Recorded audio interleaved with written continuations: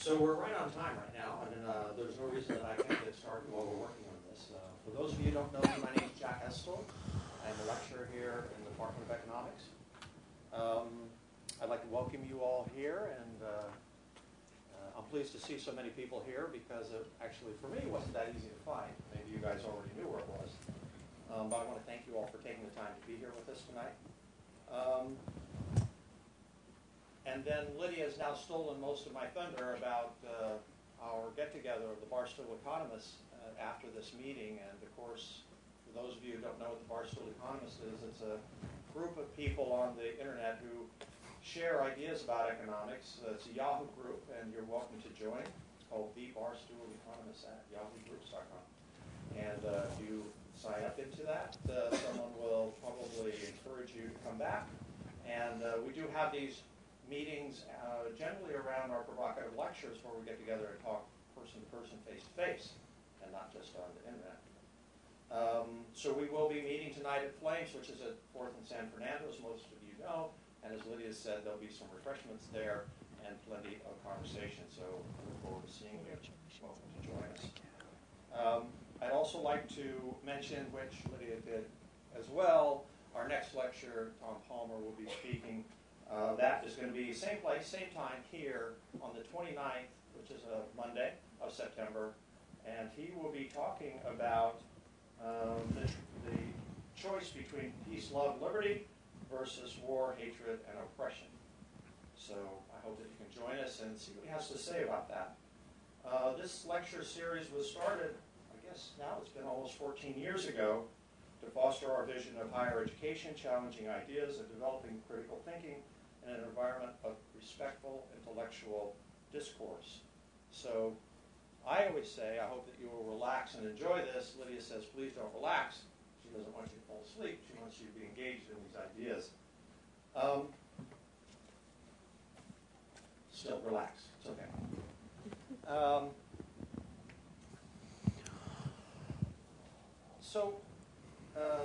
Dave Skarbek is going to be speaking tonight to discuss his observations about prison gangs, and we will provide a question and answer period for about a half an hour at the end of that. So be thinking about questions that this might bring to mind for you.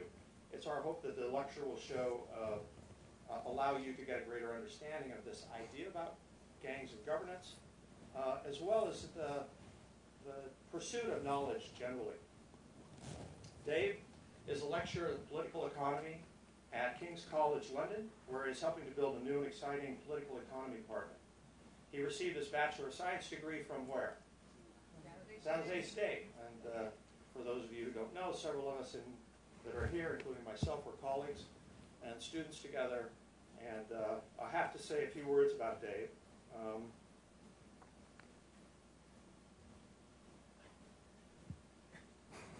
So when you guys walk into a classroom, very few words. When you guys walk into a classroom, if you're like me, when I came back to school, I was always looking around to see who was going to be the person that would show up to class, take great notes, and share them, right? Do all the work. And if you could find that person, if you were smart, you'd get close to them, right? So Dave was that guy. Not only was he that guy, but he's also the guy who was probably one of the best read people that I've ever met. So, you know, it used to be a game with me. I'd read a new book, and then I'd go and I'd say, Dave, I just read this book. He goes, oh, yeah, I read that. So you try and find a book that Dave had read already, and that was pretty darn difficult. He has a vast capacity for absorbing literature and an inquisitive mind that led him to study governance in an area that most of us try not to think about. He was interested in informal governance, and that led him to start studying how gangs govern. That, in turn, led to prison gangs, and eventually to the recently published book, The Social Order of the Underworld, which has received favorable reviews from The Economist and from Matt Ridley in the London Times. So I'm just curious, how many people in the audience, you can give me a show of hands, know someone who has been incarcerated or is incarcerated? Yeah, there's a fair number of us. California alone currently has, anybody have an idea of how many people are incarcerated in California currently? Not quite that big, but still 140,000 roughly. That's about around 150% of the capacity of the prison system right now. That's also bigger than the city of Berkeley, bigger than the city of Santa Clara. It's not a small number.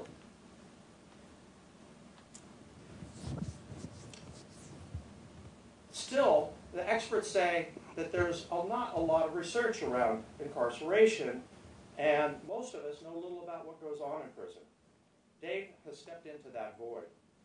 When I first picked up the book, I thought it was going to be a difficult read. That didn't turn out to be the case. The first few pages grab you immediately, and I actually read the book cover to cover. And I think that you would be surprised of what Dave was able to pick out of this book. It's fascinating both in its content as well as the implications in economics, public choice, and political science. As you probably have seen, we have copies outside. I'm sure that Dave would be happy to sign them. I encourage you to pick up a copy. It's well worth reading. And I won't say anything more about it because Dave will do a lot better job than I will. So let's give him a big hand and welcome him up. I'm going to take that one. Thanks, Jack. Thank you, buddy. All right. Yeah, it's great to see everybody today. Can you hear me all right there in the back? Thumbs up. Thanks. So the book is about the American prison system, and part of that is about prison gangs. But I thought I'd maybe start off by saying a little bit about kind of the broader intellectual project or the academic interest here. So I'm an economist, and most economists don't study prison, and we don't study prison gangs.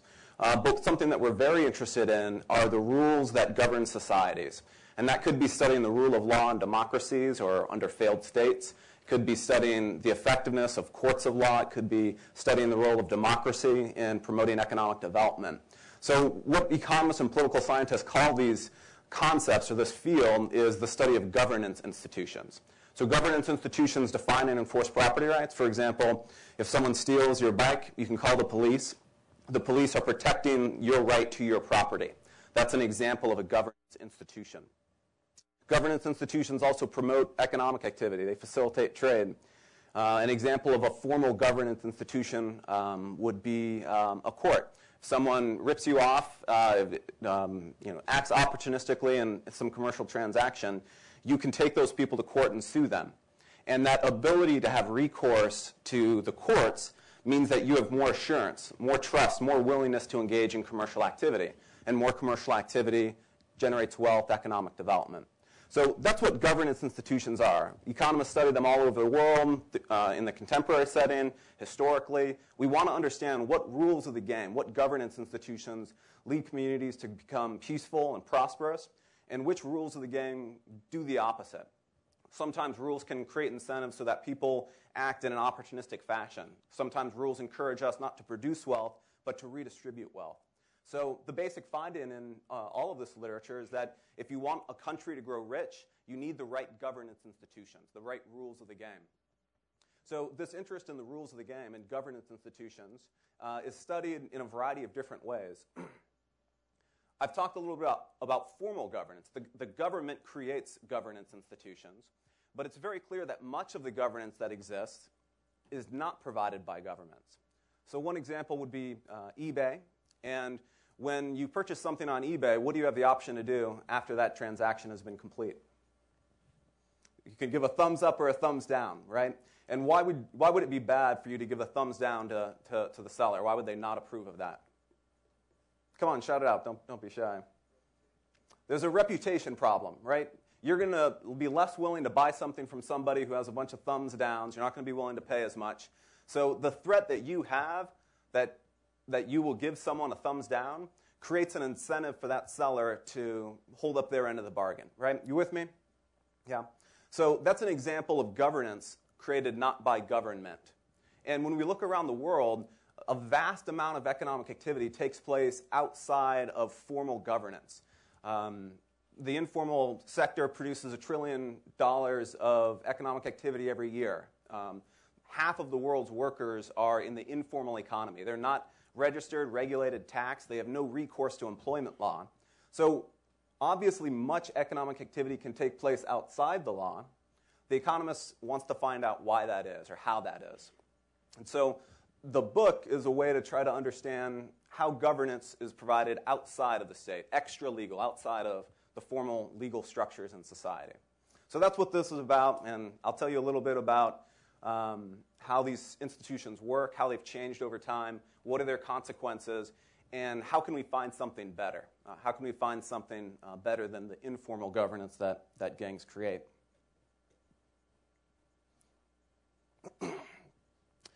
So prison gangs are inmate groups that have restrictive membership. They're mutually exclusive, so that if you join one, you can't join another. Membership in these groups often requires a lifetime commitment, a very serious commitment on the part of its members. Individuals often identify their gang membership with prominent tattoos. This individual is from the Fresno-based group, and it's pretty easy to tell that by looking at his chest. If you also look on his chest, he's got a couple of bulldog tattoos. What these tattoos do is they communicate very clearly and credibly which group this individual is affiliated with. That's a common feature of prison gangs in California. This happy fellow has a white power tattoo on his forehead, and it captures well the idea that prison gangs are almost entirely ethnically and racially segregated, and they get white power tattoos on their foreheads. So prison gangs are very important. I'll talk about kind of why that is in a bit. But I want to present a puzzle to you. And the first puzzle is that the first prison in California was created in 1851 when the state was created. And for more than 100 years, for more than a century, no groups like those prison gangs existed in any of the state's prisons. Okay, 100 years, no prison gangs. In the late 1950s and through the 1960s, we see the formation of 5 or 7 prison gangs. Okay, they establish themselves, they create a role for what they're doing in these prisons. And after the 1970s, the number of prison gangs increases, the number of members increases, and more importantly, their influence on other inmates increases dramatically. They dominate the inmate social system today. So as a social scientist, it's interesting to ask, if gangs are so important today, why didn't they exist for more than 100 years? And that's a little something that I want to kind of offer a potential answer for. And my argument is that gangs form to provide governance. They form to enforce property rights in prison, to facilitate trade in the underground economy, and there are particularities of the situation today that makes them very good at doing that. So this is my story here.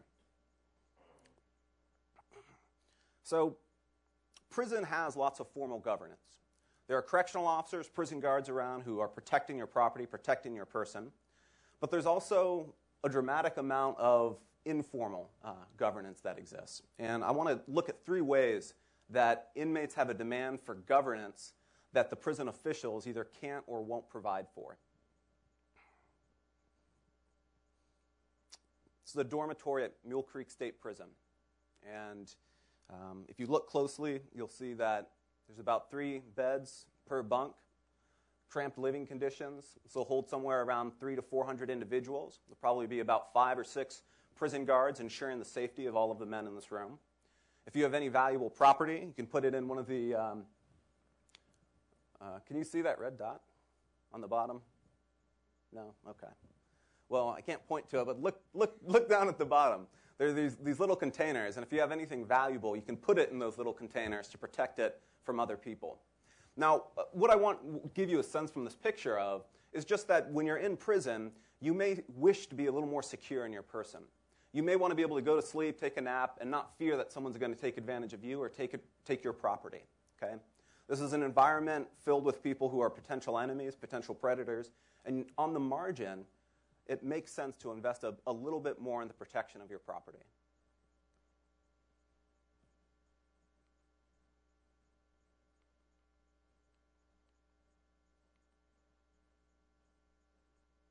So here's another illustration. This is a prison riot that happened at Pelican Bay. And what you're going to see is a situation of insecurity and danger and chaos. And in a world where something like this might happen, you're going to take steps to avoid it, to protect yourself if it does. Those poofs of white smoke are from pepper spray that's being sent out by the guards to try to quell this chaos, this violence. Luckily, these types of activities don't happen nearly as much as they used to, but in a situation where they might happen, it makes sense to create a little more governance. So the first reason why people have a demand for extra-legal governance is protection of person and property.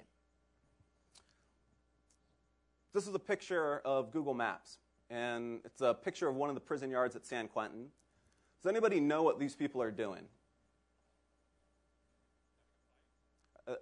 They look like they're having a fight, but they're not having a fight. Does anyone know what they're doing?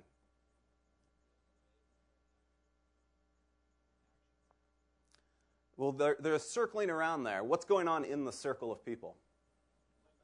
They're playing basketball. They're playing basketball, and if you look closely, there's a basketball hoop there, and they're playing 3-on-3.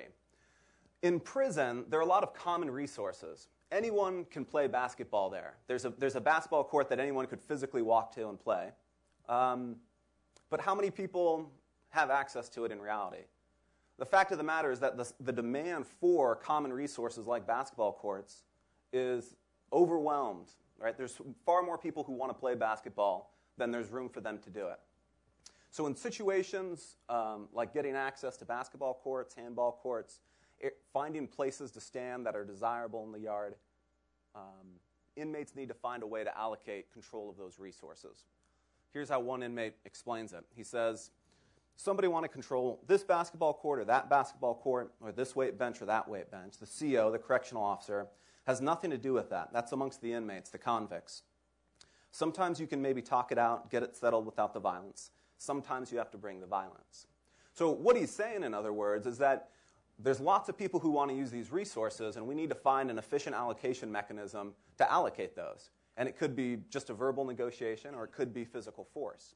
So the second reason why inmates require governance is because the correctional officers won't allocate these goods for them, and they need to find a way to do it. The third reason why inmates have a demand for extra-legal governance is to regulate the underground economy. These are some of the 15,000 cell phones taken from inmates in 2011. Every single one of them is contraband. A recent drug test showed that 23% of inmates had drugs in their system. Another 30% of inmates refused to take the drug test, suggesting that very many of them probably had drugs in their system as well. So what we're seeing in prison, in California in particular, is flourishing markets. There are flourishing markets in cell phones. There are flourishing markets in illicit substances in prison. But the problem that the inmates face is that if someone steals your heroin or your tobacco, both contraband, you can't go to the correctional officer to complain about it. You can't go to the guard and say that I paid for more heroin than they gave me. Would you punish him, please? Okay? Those types of commercial conflicts that are bound to arise can't be resolved through prison officials or formal governance. So that's the third reason why inmates require extra-legal governance. Now, prior to the formation of prison gangs, prior to the 1960s, the way that inmates solved this problem was in a very decentralized fashion. They relied on reputation. They relied on norms. The beauty of reputation is that the fact that your reputation can be diminished, can be sullied, means that you're going to take steps to avoid that happening. In this earlier period, inmates followed some pretty common sense norms, some rules. They call them a code. So like, don't inform on people. Don't be nosy about people. Don't talk about people. Don't steal from people. Don't lie to people. Pay your debts back. Don't be weak. Don't whine. These were the norms that inmates followed or encouraged people to follow. They valued these things. And in this period of decentralized governance, if you complained a lot, if you stole from people, your reputation would be diminished. And with a reduced reputation, you'd be more likely to be taken advantage of. People wouldn't want to associate with you. They wouldn't want to transact with you for contraband in the illicit economy.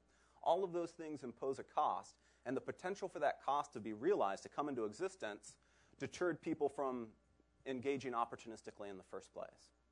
So one study describes these codes in this earlier period as the legal environment of the sub-rosa system, or the underground economy.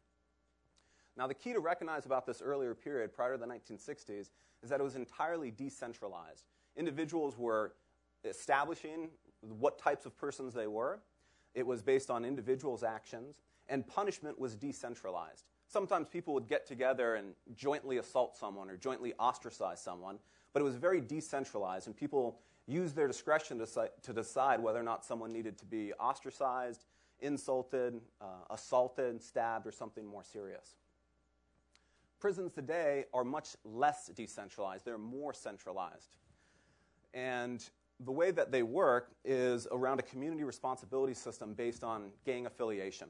Now, there's multiple levels of gang affiliation. Some are very serious, fully made members. Some are more casually affiliated. And many individuals simply affiliate with their racial or ethnic group. And when I talk about gangs, I'm going to kind of conflate all three of those together. But what's important in a community responsibility system is that everyone in a particular prison is affiliated with a particular group. And the key feature of these is that each member of your group is responsible for each individual's actions. Okay? So, a couple stylized groups here.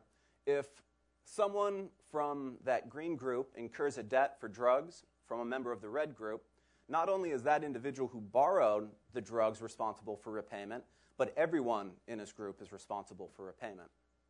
If he doesn't pay that debt, a variety of different punishments can be placed on that individual. It may be that the group will come up with the resources to make the debt even.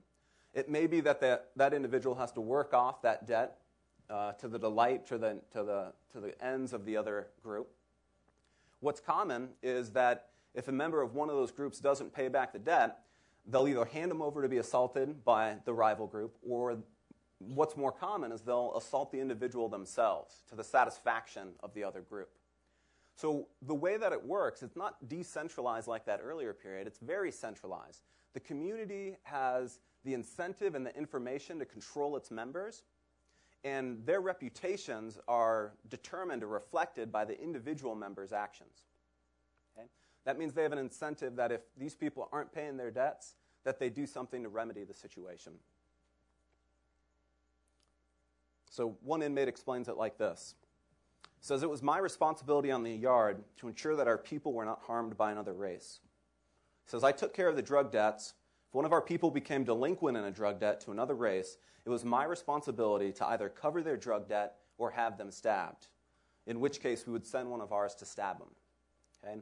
That is a nice example of the community, the group, taking responsibility for its members' actions. Another individual explains it like this. He insulted someone when he was pretty new to prison. He says, the next thing I know, I'm told to make it right with them. At first I thought, you got to be kidding me. No way am I going to tell this guy that I'm sorry. Then they told me I have no choice. That's the rule. You do what you're told. They made a very good argument about how I need to fall in line. Okay, so I made things right.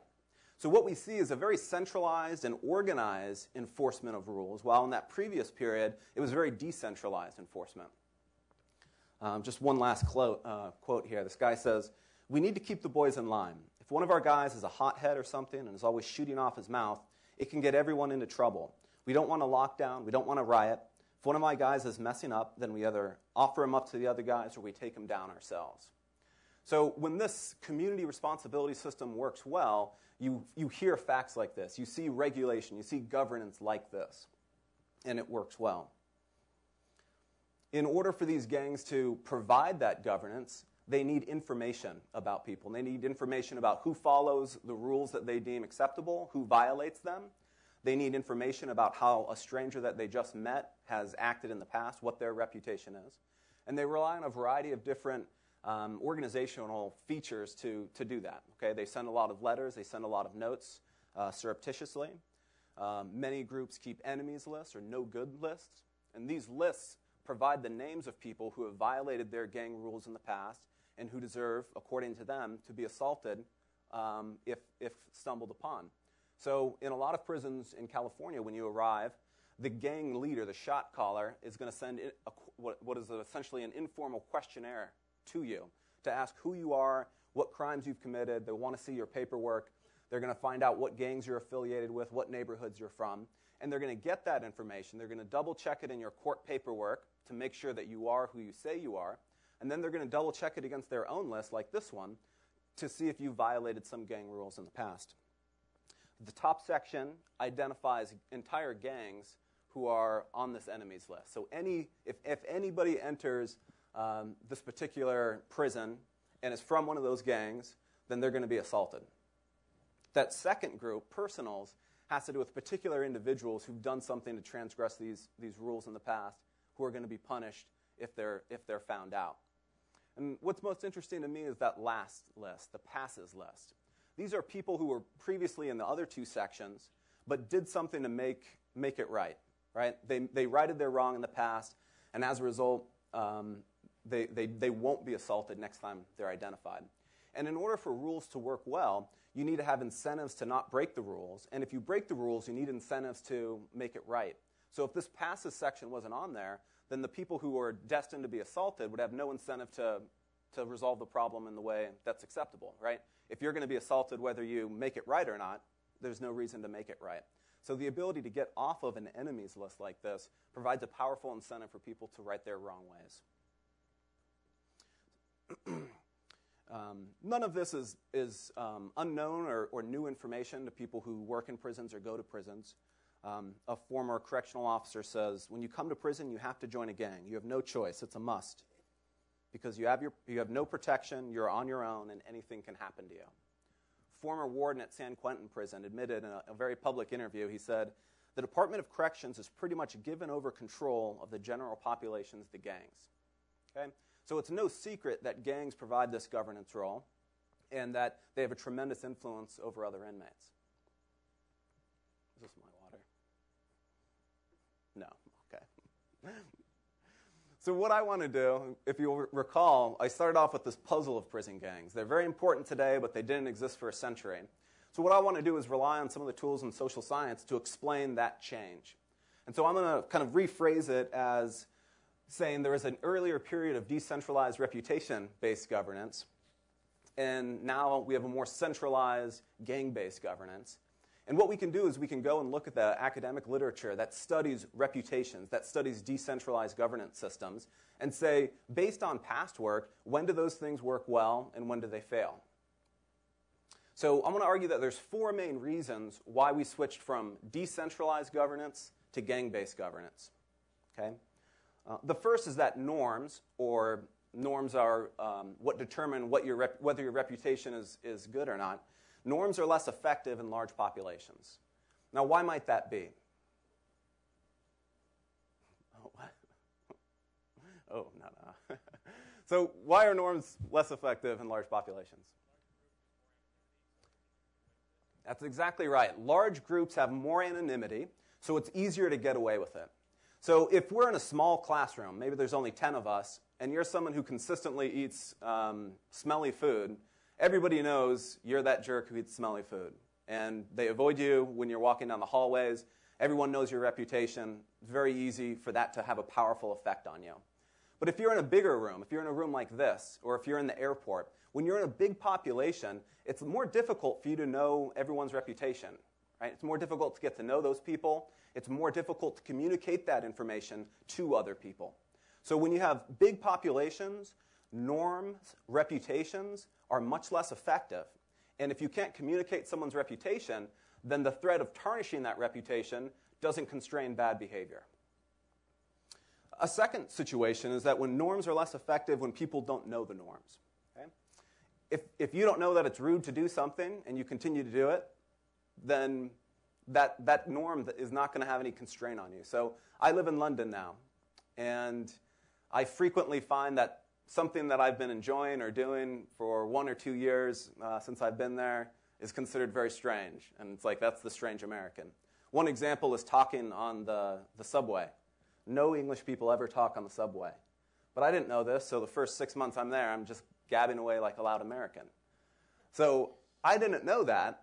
So the threat that my reputation would be diminished by doing it is ineffective, because I don't know that I shouldn't be doing it. So if you don't know the norms, they're much less effective in controlling what people deem to be bad behavior. There's a related issue to that too, which is if I don't know the norms, not only might I violate them and cause some conflict, but I also can't enforce those norms when other people violate them. Right? I can't regulate other people's adherence to that norm if I don't know what they are. Norms also fail When there's more young people. Okay? Young people are much more willing to violate commonly accepted wisdoms, practices, values, behaviors, and that's why young people are great. But it means that it undermines the effectiveness of a decentralized governance regime. And then finally, norms are less effective when a community is more heterogeneous. They're less effective the more diverse in a variety of ways that it is. And the way to think about this is to think about communities that are highly homogeneous. So think about the Amish community. These are people who have very similar, very tightly, very agreed upon values about what society should look like. They all pray to the same God. They all read the same Bible. They all believe in this, what is right and what is wrong and what the punishment should be for violating those things. In that type of a situation, decentralized governance is effective. It's much easier to work. On the other hand, if it's highly diverse, if our cultural, historical, social, religious, moral practices diverge substantially, decentralized governance is less effective because we dispute about what is and isn't right and what the acceptable punishments is when they're violated. So those are 4 different reasons why we would expect decentralized reputations to be ineffective, to not be able to control what these people deem to be bad behavior. And so, surprise, surprise, I'm going to show you data suggesting that I'm right about all of these things. Okay? So the first one is that norms are less effective in large populations. What we should expect to see then is that norms fail and a new form of governance is needed when bigger prison populations arise. Okay? When norms fail, people turn to gangs to provide the governance that norms previously did but could no longer provide. So that's the prison population in California from 1851 to about 1920. It's always relatively low. It's stable. It's an average of about 1,000 inmates per year over that period, never more than 3,000 people. There's a dramatic increase, about 5-fold, up to 1970. So during the period that prison gangs form, the prison population grows larger than ever before, more quickly than ever before, in a more sustained period than ever before. What this is a picture of low information costs when reputations are effective, rising information costs when we should expect reputations to be less effective in controlling behavior, and that corresponds to the time that we see gangs initially forming. So here's the data that was on the last slide. And the current uptick in incarceration in California is dramatically more. A height of about 180,000 inmates, down from that. But what that is a world where you don't know most people. Most people are strangers. You don't know if they're trustworthy or not. You don't know if they have a good reputation or not. And we should expect decentralized governance to be non-existent or ineffective during that period. And that's consistent with what we see. This is data on the average total inmates per facility, which increases from less to 1,000 to 4,400. And on top of that, not only are there more prisoners, but they're spread out over more prisons, from about 5 prisons to 34 prisons today. That makes information even more costly because not only are we all in the same room, and there's a lot of us, but there's actually people transferring to different prisons. And communicating whether or not someone is trustworthy in some prison far away when that person gets here is more costly to do. So all of these things are going to undermine your ability to keep track of who should be considered trustworthy and who shouldn't. So that's consistent with my argument here about reputation. The second is that reputations are less effective if people don't know them. And the people in prison who are less likely to follow these codes of behavior are people who have never been there before. What this data shows is that during the period that prison gangs form, the percentage of people in prison who had served a prior prison commitment and therefore were knowledgeable or likely to be more knowledgeable about the norms declined from about 60% to about 30% during the period that prison gangs formed. So now we have 2 factors pushing in the same direction. You have more inmates spread over more prisons, and more of those prisoners haven't been in prison before. Okay? Both of these make norms less effective. In a study of longtime serial felony offenders, they asked people in the early 90s who had been in prisons for several decades about this. And what they found, to summarize their results, was that new inmates had not been socialized into the convict culture, the codes of good behavior, and the rules of codes of behavior were no longer adhered to. So the people who lived in these prisons during this change recognized this fact. They said that there's a bunch of new people who come to prison and they don't know how to serve their time like they should. This is data showing the age of people in prison. And what it shows is that prior to the 1970s, the number of male inmates arriving annually who were under the age of 30 was always about fewer than 3,000 people. And as you can see, annually, I think the latest date is 2009 that I have data for, is you have 20,000 new young male inmates entering prison. Young males, as some of you may have noticed, are troublesome people. Okay? They commit a vast majority of the crime. They're much more willing to cause trouble, to be disruptive to social order. So that tacks on to the difficulty of using decentralized governance to control people's behavior. Jake, thank you, Jack. There's also a remarkable change in the racial and ethnic makeup of inmates now relative to earlier. So what this shows us is that in 1950, prior to the time that prison gangs first started forming, there was 2 white inmates for every 1 black or Hispanic inmate. And that's reversed remarkably now. Now it's 3 black or Hispanic inmates to every 1 white inmate. And what that represents is an increasing of diversity, or sociologists use the term social distance. There's less homogeneity that we can rely on for these decentralized norms to be effective. There's also a shift during this period over who should control things. And more people means you have more ability to assert control over resources that you want to use in prison. And what we see here is a reversal among racial and ethnic groups over that. So we should see disruptions to the order that exists.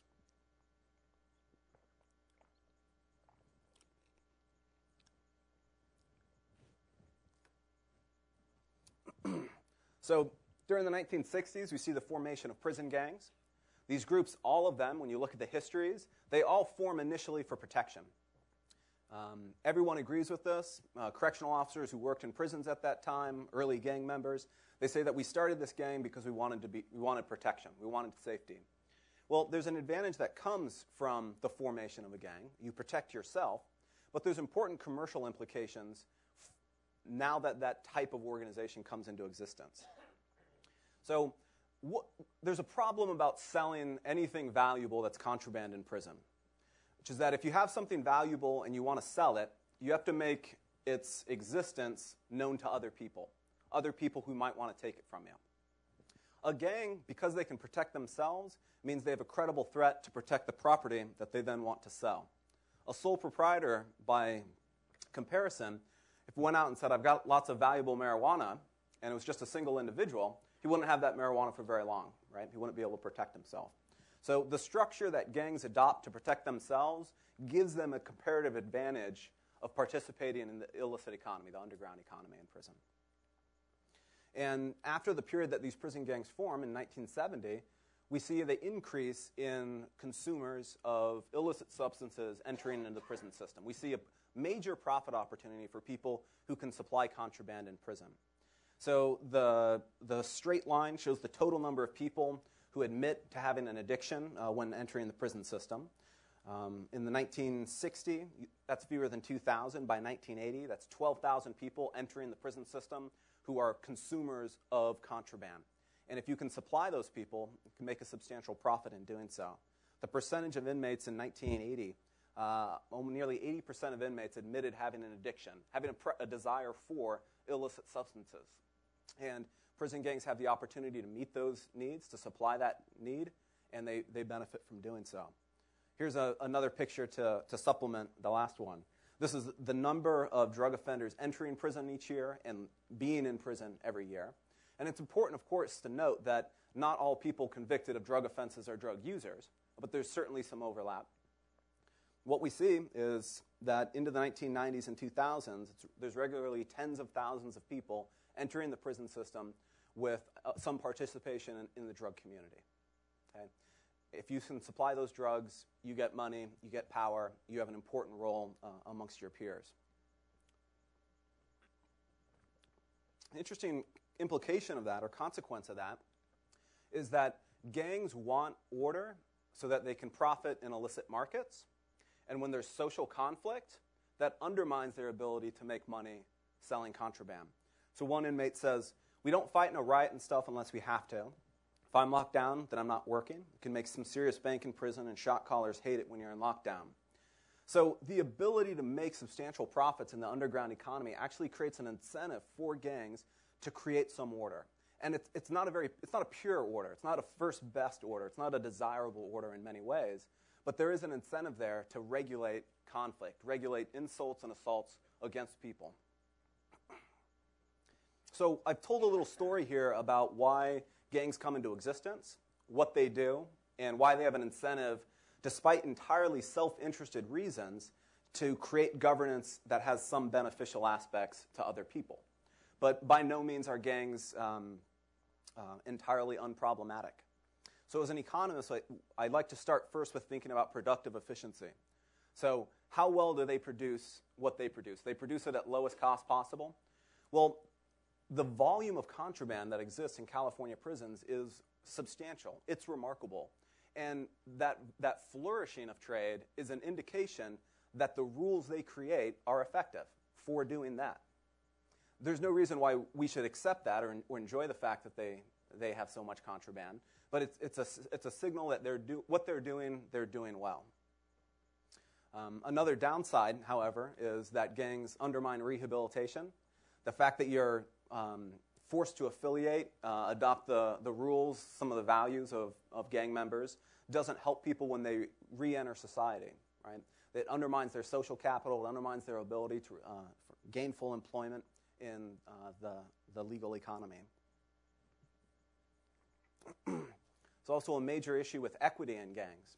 There's a certain class of inmates, many of you probably know, they're no good, they're of poor status. So people think of sex offenders, former law enforcement officers, informants. These people are treated entirely unequally by the rules created by the gangs.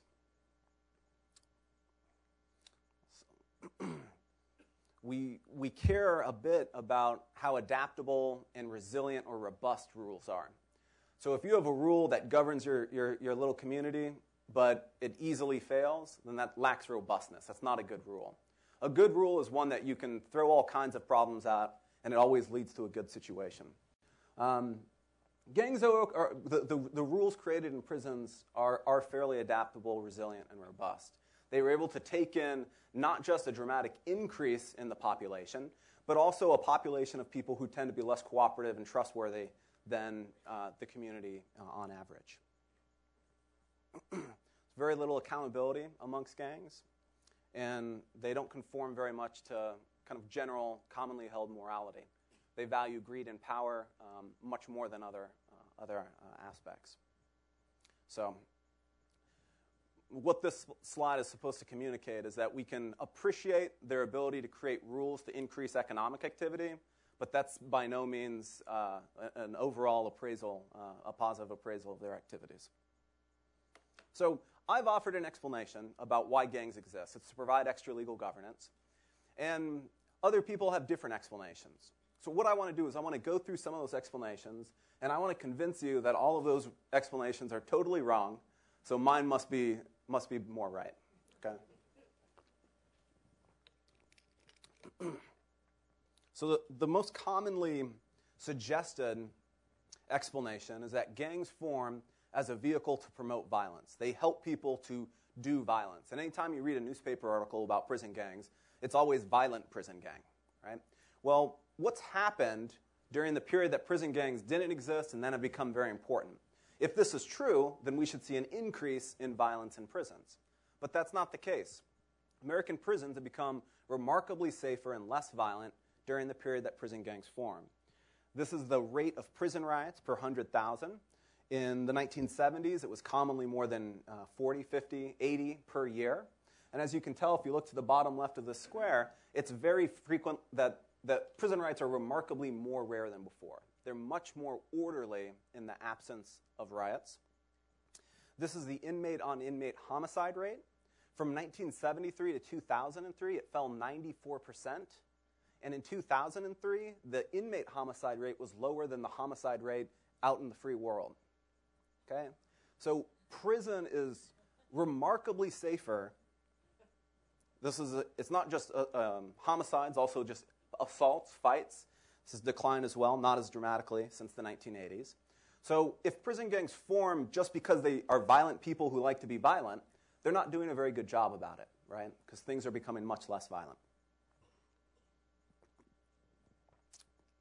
A common explanation in some criminology work is the importation theory, the idea that prison gangs exist because street gangs come into existence, import their organizational structure into the prison system. So it's a plausible story, and if it was true, what we would expect to see is that prison gangs form earliest in those states where street gangs form earliest. Because if a street gang isn't there, then they can't import their organizational structure. This is data that shows the year that prison gangs are first identified in a variety of states. And the takeaway from this information is that the importation theory is not true. Places like Utah, Pennsylvania, Iowa, Nevada, Arkansas, North Carolina had prison gangs at a very early period. They also had a large number of them, but they had very few or no street gang problems. So it can't be true. California is very high on the list, and you could look to the gangs of Los Angeles and say, that fits the story well. But there's a few things to qualify that conclusion. One is that the first prison gang that formed was indeed formed by gang members, street gang members, but they weren't from the same organization. They didn't just start their organization anew behind bars. They came from different gangs, and they created an organizational structure that was very different from their street gang structures. The second is the second prison gang that formed was specifically not street gang members. They were people who were targeted by other people in prison because they were rural farm workers. And so they banded together for protection. It entirely contradicts the idea that street gangs import into the prison system. We could look to state-level policy changes. And there's many claims that when the state started using what's called an indeterminate sentencing regime, which is that you don't know how long you'll be in prison. It could be 1 year or 15 years, and they'll decide when you've been reformed. That's commonly pointed to as a cause for prison gang growth, because people felt agitated at the uncertainty that this rule created. If that was true, we would expect to see all inmates affected by that policy change to form prison gangs, and that's not what we see. That's not true. Has anyone seen Orange is the New Black? Yeah. It's a nice show. The book is is much different, of course, from the show. And when you read the book, and it's also shown in the show, that they don't have gangs in the way that these male prisons have gangs, right? And in fact, women prisons in California have never had the strict level of racial and ethnic segregation that exists in male prisons, and they've never had anything like lifetime commitment to organized prison gang groups. So according to my theory, that should depend on all of those different factors that make norms effective or not. So let's look at some of the data. Here's the female inmate population. And when you look at it, you can tell that it looks as a similar shape to the male population. There's a tremendous increase. What's different about these two populations?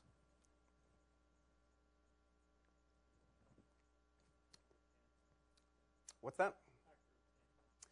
So the largest number of female inmates in California was just about 12,000. Compare that with the male population, right? Female prisons still resemble the types of communities that existed in male prisons prior to the 1960s. They're small, reputations are effective, so we shouldn't see these organized gangs coming into existence, and in fact, we don't see that. Racism. Gangs formed to promote hateful, racist ideologies. Clearly, many prison gang members are prejudiced, and they adopt symbols to communicate that prejudice. There's two problems with that. One is that many prison gang members, even with kind of alarming insignia, say that they're not racist. The second is that since at least the 1940s, measures of prejudice in society at large have fallen dramatically. So I don't think few people would argue that there's as much racism and prejudice in America today as there was 80 years ago. So there's been a dramatic decline in racial prejudice at the same time that these gangs are forming. So if the gangs are forming to promote racism, we should see the opposite of that, them becoming less prevalent over that period. One gang member said something along the lines of, When you say Aryan Brotherhood, everyone focuses on the Aryan part, but the brotherhood part is what's important. And that brotherhood part is the community responsibility system. This is the data on discrimination becoming, racial beliefs diminishing over time. So why are gangs racially and ethnically segregated if they're not formed primarily to promote racism? Well, my argument is that in an environment of all males, strangers, who all wear the same clothes, have similar haircuts, are all within a pretty narrow age range, the piece of information, the way to identify as soon as possible what group someone's affiliated with is to see their face, right? To see that. And if you see that, then that's going to provide a lot of information very quickly about who's responsible for this person's actions. You don't need to know that person. You don't need to know their behavior. If you know which group they're affiliated with, and race seems to be a very low-cost thing to provide, then that's going to have a powerful effect in establishing some order in prisons. So maybe we want to talk a little bit about some of the conclusions here. So my argument is that gangs form to provide governance. And if this is true, it helps to explain historical variation. So why prison gangs didn't exist before and do exist now. It helps explain why large prison systems like Texas and California have very entrenched prison gang problems. Other places like Wyoming, other smaller states, New Hampshire, Vermont, don't have a prison gang problem because those prison systems are small, decentralized governance is effective. It helps explain why males form prison gangs and is consistent with claims about why females don't form prison gangs. And it also helps explain the world around us when we look at prison systems around the world. So in England and Wales, where I live, they don't have prison gangs at all like we do. They also have small prison populations. Their formal governance is also run much more effectively than American prisons. So inmates have less need, less demand to create governance on their own. What happens in Latin American prisons? Go to Mexico, go to Brazil, go to Bolivia. These are places where the formal governance is as minimal as it can be. Prisons whose formal governance is simply guards that won't let you leave. They don't provide food, they don't provide shelter, housing, medical support. They provide nothing that inmates need. So with no formal governance, inmates have remaining demand for extra-legal governance. And that's one of the reasons why gangs are so important in establishing and regulating social order in those communities. When we look at Scandinavian prisons, it's like going on vacation, it looks like, right? They have beautiful apartments, just a few people that they live with. They can cook steaks in very nice kitchens. When you see pictures of Scandinavian prisons, most of us probably wouldn't be able to identify it as a prison. Okay? These are places where the formal governance is abundant and effective, so inmates don't have a need to create extra legal governance, to find informal ways to provide it. So if my argument's right, there are important public policy implications. The first is that the key technique that prison officials across the country use to control gangs are suppression-based, or what I think of as supply-side based, which is if they find out you're in a gang, you're sent to the most restricted housing available. They find out that you're active in the gang, they remove all of your privileges. Okay? They're targeting the supply of gang members, the supply of governance. What happens if you were to eliminate all of the best bars in downtown San Jose? So you shut down San Jose Bar and Grill today. Where is there a profit opportunity tomorrow? To go out and open another one, to open another bar, right? So there's a demand. If there's a demand for something, then removing the supply isn't going to remove that problem, right? Entrepreneurs are going to step into the process. And prison officials consistently explain that anytime you take out one leader, someone else has been groomed and is ready to step in. For every one you take out, there's 10 more who are happy to take over. So by targeting the supply side, we have these incredibly restrictive and punitive housing, secure housing units, administrative segregation. And what they do is they just isolate certain individuals, but they don't solve the problem. So my argument is that we need to target not the supply side, but the demand side. If gangs form because people have a demand for what they do, provide protection, then let's provide them protection. Why should people have to rely on gangs for safety when prison officials can do that job instead? So the main way that we can undermine the strength of prison gangs isn't by increasingly punitive segregated housing. It's through providing what inmates want, which is they want to be safe, they want their property to be protected. Related to that, we've made so many different items that inmates have a demand for illegal. You're not allowed to smoke in prisons in California since 2005. Every time you outlaw something, you push it into the hands of gangs. So a more liberal prison economy, one that didn't require incredibly expensive payphone service, would be one where gangs were less powerful. So we should target the demand side by keeping inmates safe and liberalizing the prison economy and taking profits out of the hands of the gang members. I'll just skip that part. America has a criminal justice system that is in substantial trouble, okay? And we incarcerate more people than any country on earth. That's almost ever incarcerated people before. And we can do better. This is a panopticon in Cuba, and initially devised by English philosopher Jeremy Bentham. The idea of the panopticon is that you can monitor everyone at the same time, all of the time. And a guard would sit in that middle tower, and he could look into each one of those cells. Now, there's practical problems with the panopticon, but what we need to think about is ways that we can do incarceration better, that we can change the way we lock people up so that they're safer. One is changes to architecture. Others are changes to technology. Many prisons have, San Quentin has remarkably few video cameras throughout the prison living area. There's no cameras there. We all have cameras, right? We've got cameras on our houses, we've got drones, we've got phone cameras. It's so cheap to install a camera. Why don't we have cameras monitoring these people's lives so that if someone's hurt, we can do something about it, even if they don't want guards to do something about it? So we need to think critically about how to make prisons safer. There's vast amounts of research on it, and these things just need to be implemented. This is the prison population in the United States. It's about 2.2 million. It's more than every country. We have 800,000 more prisoners than China does, a country that has 1 billion more people than us. Okay? You can't control big prison populations. This is the rate of incarceration, too. When you have large prison populations, you can't regulate, you can't control, you can't protect. So if we want to address the prison gang problem, we need to start thinking about better ways to control crime. There's many options: hiring more police, community corrections, rehabilitative services, and prison. We need to think about where we can shift people out of prisons and into alternative treatment opportunities. So The Onion. 15 years in an environment of constant fear somehow fails to rehabilitate prisoner. And, that's somewhat funny because it's true and it's sad.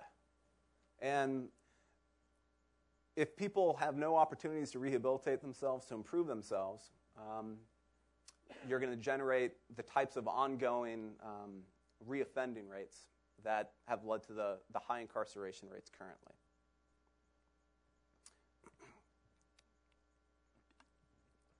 So I started off by talking about why an economist would want to study the prison system, and made an argument about why gangs exist, what purpose they serve. There's also some broader lessons that we can think about here. So we want to understand inmates face a unique problem in the specifics of the case, but they face a problem that everybody in any society faces. We all want our person safe, our property safe, and we all want to find ways to trade in a more reliable, trustworthy environment. Right? That's true of all modern countries today, throughout history. Gangs have solved that problem in a unique way because they're limited in very important ways. What the study of prison shows us is that norm-based governance doesn't scale up very well. And it doesn't scale up very well. We can't have norm-based governance in large populations, even if people are willing to use violence. Right? Violence could make norms effective in large communities because even though you don't know someone's reputation, there's a chance that you'll be killed if you violate some law. Although prisons show that that's not true. The second is that, as in many social situations, solving these problems doesn't require a vast amount of wealth. It's not that there's we need a big push of finances and outside funding, foreign aid, to solve governance issues. These problems are solved not through any increase in wealth, but through how they structure the incentives and information of people living in that community. So that's the goal. If you want social order and governance, put the right information in the hands of people who have an incentive to use it in a way that's socially beneficial. The third point, the more general point, is that agent type is not determinate. So there are lots of people in prison who are fully trustworthy, cooperative, innocent, but on average, that community is less trustworthy than the community on average, right? If they're not less trustworthy, they're more willing to violate rules. And some of those rules, maybe they shouldn't be rules, but they're more likely to violate those. That means that cooperation between these individuals should be more difficult in this instance. And what we see is that that's not so. They cooperate perfectly fine. And when they have the right rules available, they're not hindered by any potential biases. And then finally, this is an example of how social order emerges spontaneously. This wasn't created from the top down. People who consistently faced the same sets of problems sought out solutions to those problems. They found out what worked, what didn't work, and they inched their way to social institutions, governance institutions that were a little more effective at achieving the ends that they desired. So I'll stop there, and I'd be delighted to take questions if anyone has any. Yeah. One of the things you often find in multi-centric systems where multiple governments work together to make society work, their first effect on the ecosystem is to regulate things at the boundaries so there are common rules between all the members of each other. But they also make it possible to have different rules within the groups. Have you seen any examples of that where one of the sets of gangs allows drugs and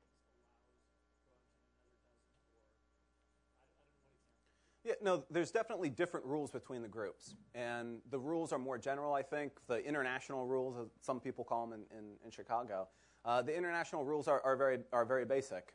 One of those would be, for example, limitations on how much drugs people can buy or use in advance.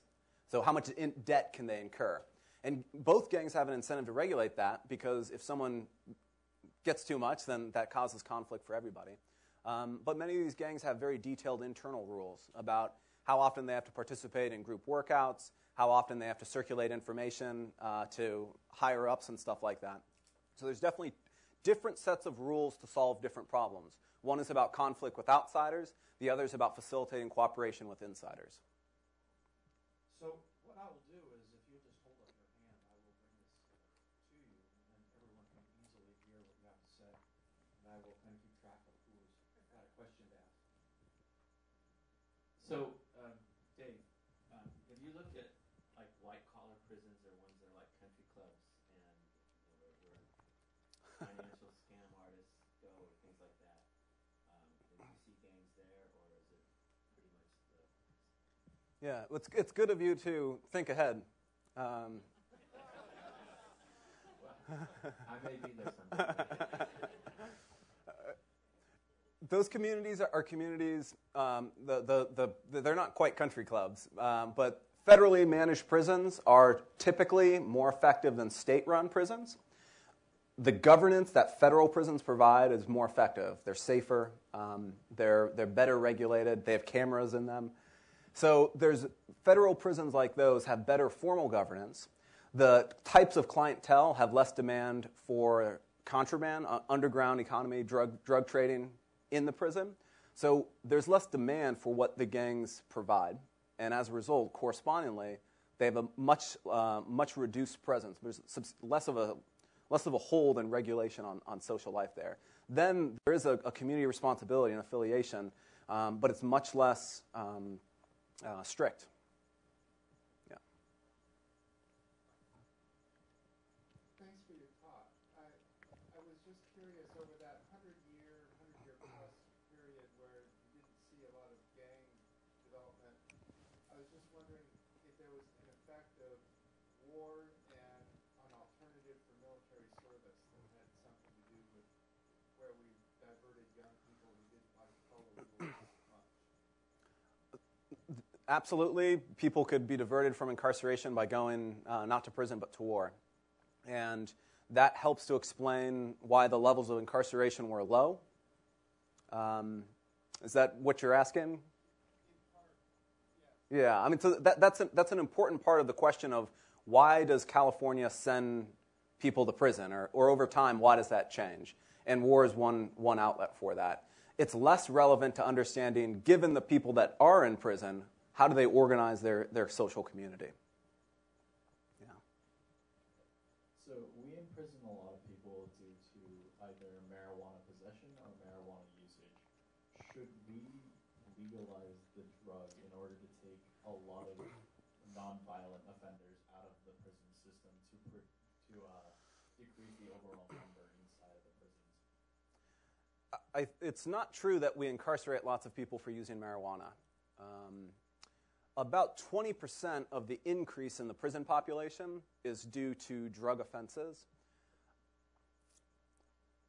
I'm not sure. Yeah, I might make the bold claim that no one's gone to prison for marijuana possession.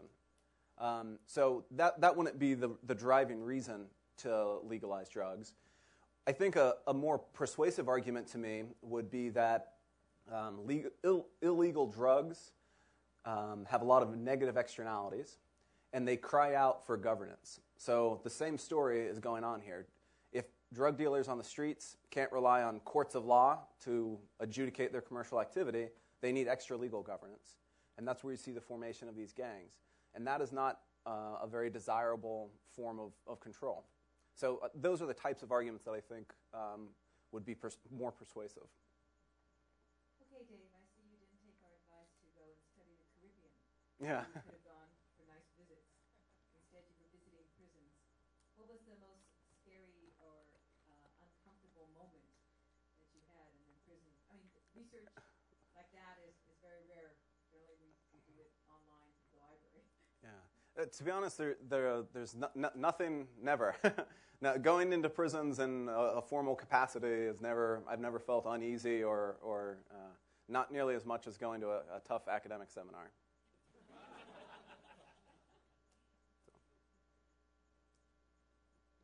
yeah.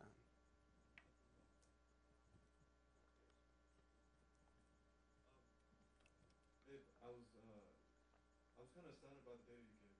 It was very good data on gangs, especially in male prisons. But I'm more curious of female prisons because it's more diversified. You said there were no gangs, and it's an increase. So I was wondering, what is the data on violent crimes and female imprisonment, no gangs and female imprisonment? Can you talk about that? Yeah, so the typical female prison has a much smaller percentage of violent offenders relative to male prisons. So there's less need for safety if you think that violent offenders are more likely to be violent in prison. The way that they organize themselves is typically through families, which will be 2, 3, maybe 4 women will have a sort of little group. Sometimes they take on roles as mother, father. They take care of kids. They have a little social unit, a little family. It plays, in a way, the community responsibility type of role. But unlike gangs, membership isn't permanent. It's not mutually exclusive. It's much more loose, varied. You can go from one family and leave and join another family. They don't get the same types of dramatic tattoos, typically, as the male prisons do. And so it's very much more decentralized than that. And part of that is because there's fewer people, so the reputations work. Part of that is that there's fewer violent offenders, so that there's less, people feel less concern.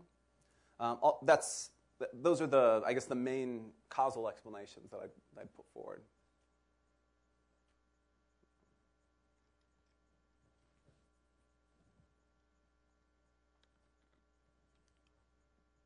Can you tell us something about any relationship between prison labor and the prison gangs? Do the workers get to keep their wages, or do they have to share some of it? Do the gangs have any control over prison labor? I have no idea. I don't know. I've never interviewed people about that, and I don't know of any studies on that. The people, the informal prison layer, the drug dealers in prison, have to pay a tax, a fee to the gangs. But I don't know about people involved in the prison industry. Sorry, I've just kind of been thinking, like, you interviewed several prisoners throughout your study, correct? Yeah, a few. Like, what was the general response like? Were they kind of like, yeah, I'll go ahead, like, or were they very hesitant? Some people don't want to talk about it. That's perfectly understandable. The most typical respondent that I've interviewed thinks that this is entirely uninteresting and unexceptional. And I guess my sense of that is that if you don't know the problems, the context, the situation of incarceration, then you might have no idea what to expect. But life in prison is very regulated, and the rules are just kind of taken for granted in a sense. So in that sense, most of the people that I talked to didn't know why I wanted to ask them about something boring like who gets to use the basketball court.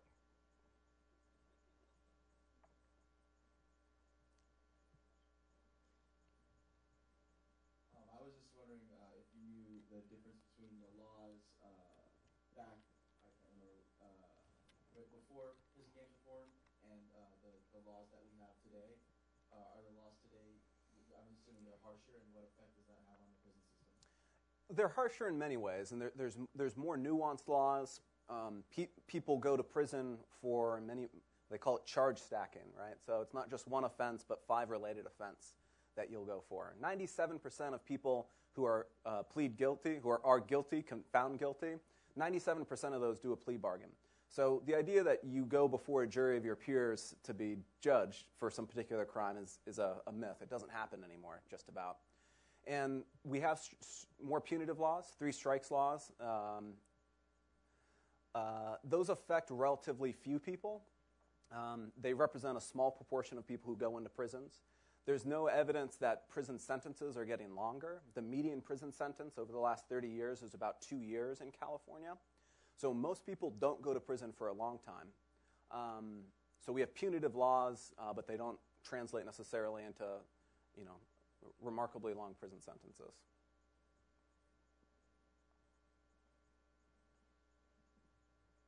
Thank you for your lecture. I just have one question. You said that 23% of current inmates tested positive for drugs. Do you think that if more regulation was put on getting drugs into jail, there would be less demand for in-prison gangs?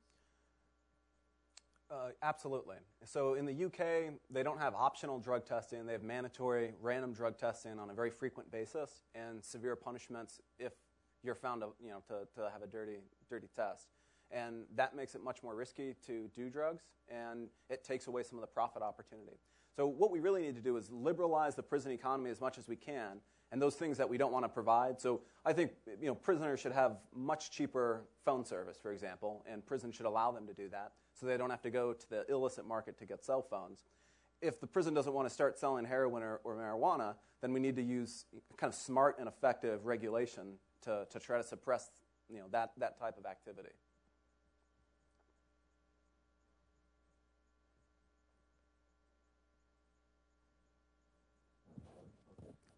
Hi. Talking about the tattoos, I know this is kind of an odd question, but did you ever research the tattoo artists? Were they originally first-party tattoo artists from the gangs, or did they have third-party suppliers? Of who's doing the tattooing? Exactly, since you said that almost all gangs need tattoos due to the affiliation, did they have a lot of guys who were just profiting off of that?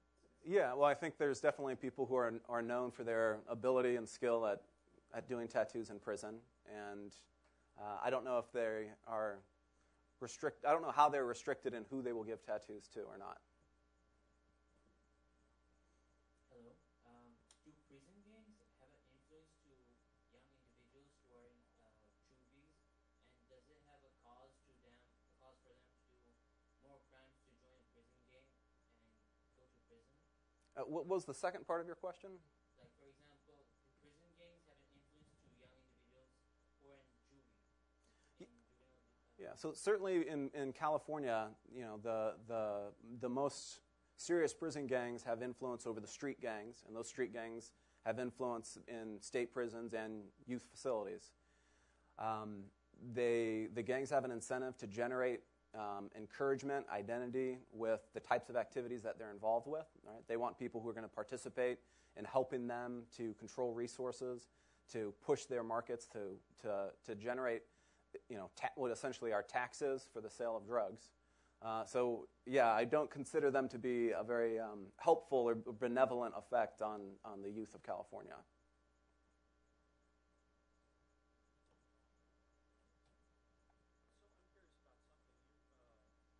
I'm curious about something.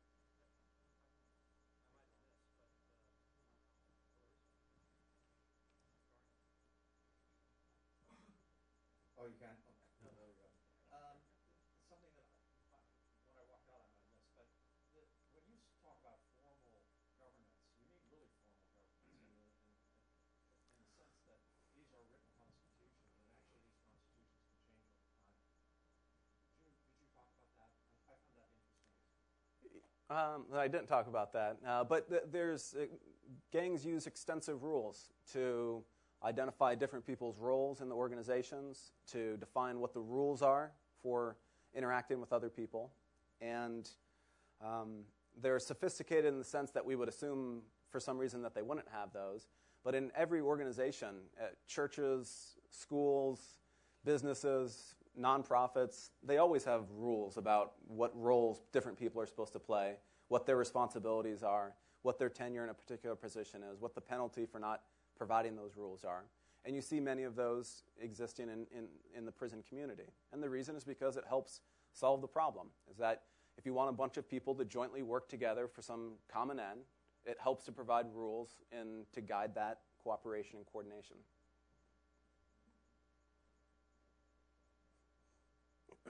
have you looked at the difference with prison gangs between the state prisons and county jails? The county jails have a prison gang presence. The challenge of county jails for inmates is that it's much more transitory than state prisons. So people typically will be there before they've been charged or before they've been convicted or for less than a year. And what that means is there's a lot of turnover there. There's not a lot of stability. So these structures of social control that emerge and work pretty well in the prison setting, much less tenuous, much less robust. And what about privately run prisons, that is, private companies that have prisons contracting with governments? Are they different? They're not different. They're essentially subject to the same constraints. Inmates have the same demands, and you see similar solution. Yeah.